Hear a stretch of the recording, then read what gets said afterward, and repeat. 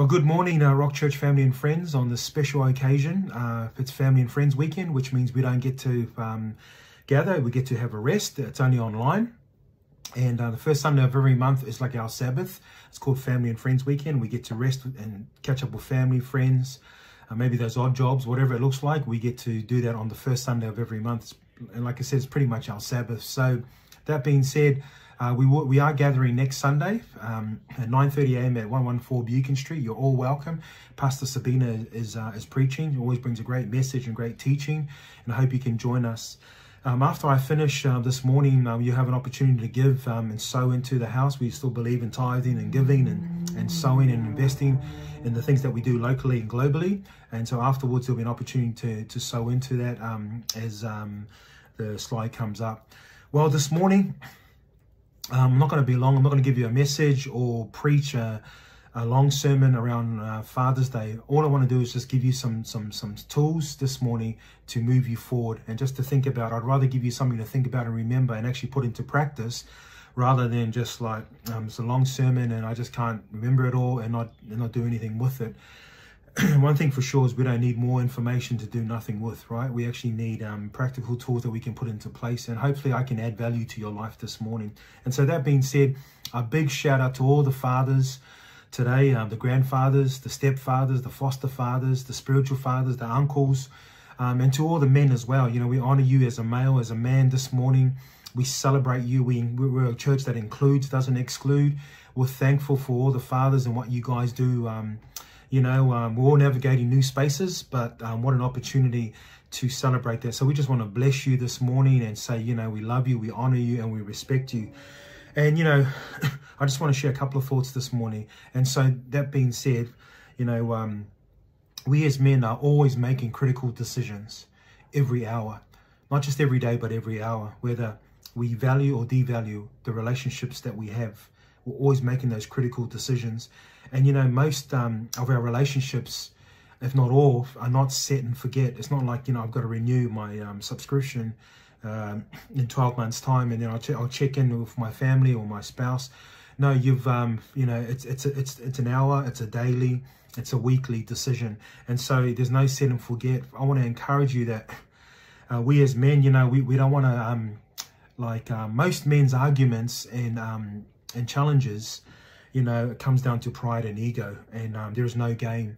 And so sometimes, you know, one of the best things you could ever do is like, I apologize, I got this wrong, I'm sorry. Move on, learn from it. You know, two wrongs don't make it right. So we want to be men and fathers that admit our mistakes, but also celebrate our victories as well.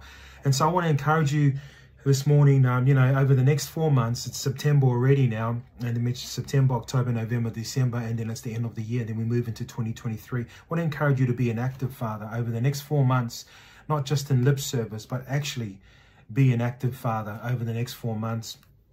I want to leave you with 9 things to remember this particular Sunday, Father's Day for 2022. So here we go. I hope you can write them down, remember it, or watch it again if you've forgotten anything. And so here are 9 truths about you this morning. If you're a father, if you're a man, if you're a male, I'm here to celebrate you.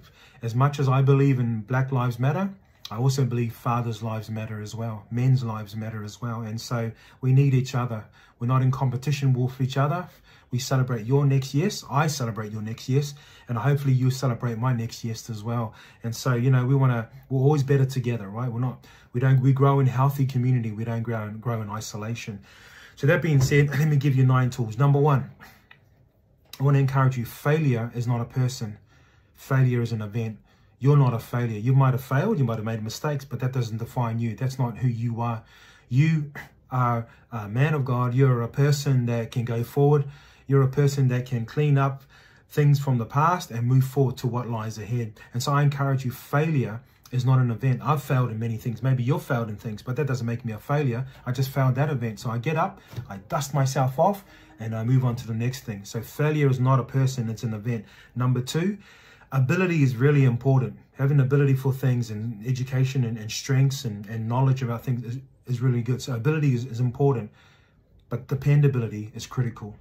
Your family need to know that they can depend on you. Your mates, your friends need to know they can depend on you. And so, you know, I encourage you. And ability is important, but dependability is critical. Number 3, the highs of achieving great things, whether it's in the sporting field, the academics, or whatever it may be. We celebrate that, but those highs are only momentarily. You can't stay on top forever, right? So you retire, you move on to other things. So we celebrate all the people that put the hard work in to achieve those things. But that being said, right, the highs of a father, right, are ongoing. You go into becoming a grandfather. You hit so many other different milestones as you're watching your kids get married, if they choose that pathway.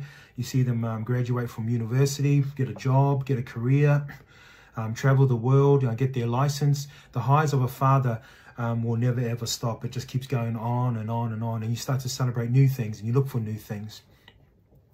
So number 4, I want to encourage you to keep doing the heart journey. So don't just do the knowledge journey and like I'm the father and I'm here to teach you some skills, but try and do the heart journey. I'm still learning that one as well, but it's really, really important. Number 5, keep turning up. So even when you've got other appointments, keep turning up, keep showing up. I promise you there's power in turning up. Just turning up and then see what happens. Keep turning up to those events and whatever it looks like, keep turning up. Number 6, you have what it takes. You have what it takes to be that man, that father, that husband, that leader, that business person, that ministry person, whatever it is, you have what it takes. Number 7, your life matters, right? It really does. If you're not here, people will miss you. Your life matters. Number 8, there is someone that will always believe in you. If you don't think there's no one that believes in you, well, God believes in you. I believe in you. We here at The Rock believe in you. We believe in you. And number 9, as I close this morning on our special Father's Day, your story isn't over. Let me say this to you, brother, to that father that's watching, that man in particular, to all of our Rock Church people as well. Your story isn't over. You get to write the last chapter. So I encourage you, I bless you, and I say to you this day, you've got what it takes. You get to write your story. If it hasn't been a great story in the past, guess what? Your future can be better, and it starts in the present. So let me pray for you as we release you to go. Enjoy your day, and I want you to know that we love you, we honor you, we respect you. Let me pray. Father, I pray for all of our men and our fathers in particular, and this Sunday, during this time, whenever they're watching this online, to know, Father God, that they've got what it takes. Let them be encouraged that, Lord, their decisions are critical, not only for them, but also for their families and their future. Give them peace and joy. I thank you that you're a God that helps us forget the past and you help us to move forward to what lies ahead. We all make mistakes, but I thank you for grace and forgiveness. And I thank you for men, Father God, you enlarge in their hearts. And I speak into you right now, courage to be the man that you were called to be. You've got what it takes. We bless you this morning, spiritually, mentally, emotionally, physically, and financially, that all your dreams come to pass. I thank you right now that things that you're believing for will come to pass before the end of 2022. And we ask this in Jesus' name. Amen. We'll have a great Father's Day. And we'll see you next Sunday at 9:30 here at the Rock Church. And if you want to continue to give and sow, we really appreciate it. The details will come up on the screen very soon. Well, on that note, God bless you.